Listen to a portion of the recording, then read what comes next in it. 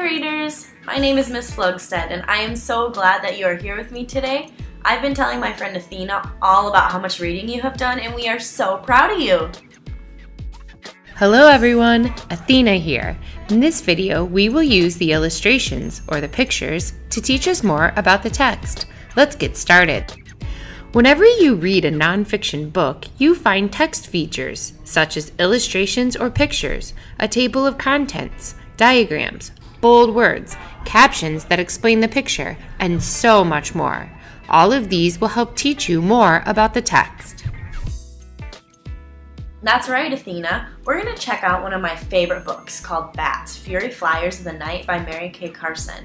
And we're going to look at all those text features, like the bold words and the text and the diagrams and the pictures, so that it can help us when we read. You know, sometimes when I'm reading, I get confused and I have to reread it again, and even after that I can still get stuck. But that's okay, because we're going to use these tools to help us. Let's check it out. Page 1. It's nearly night. The sky is darkening. The bold words tell me that it's nighttime. I also see that there are so many tall trees and it is in the forest. I'm already learning about where you might find a bat, and we only are on the first page. Let's check out the next one. Oh my goodness, there are not even words on this page. Let's see what we can learn from just the picture. I noticed that the bat is hanging upside down in a tree. They must have strong claws. Their bodies are very unique. I see shiny skin that looks like leather, and their head and their tummy is made of fur. I also noticed that it is dark, but the bat can still see. Bats must be able to see in the dark.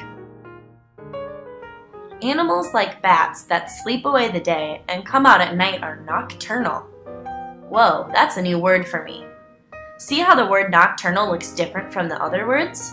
It must be important. Let's look at the picture to help us. I see the dark sky with stars, and I know I would be sleeping if it were me, and the bat is still wide awake. I wonder if the word nocturnal means that they stay awake at night while I'm sleeping. Let's read the text again. Animals like bats that sleep away the day and come out at night are nocturnal. We were right! Good thing we used the picture as a clue to help us with that tricky word. Oh cool, this next page has a diagram that tells us about different parts of a bat. Let's see what we can learn from this picture. I noticed that the bat has an arm, fingers, and a thumb. It even has a foot. Whoa! But I have arms and fingers and thumbs, just like the picture of our bat did.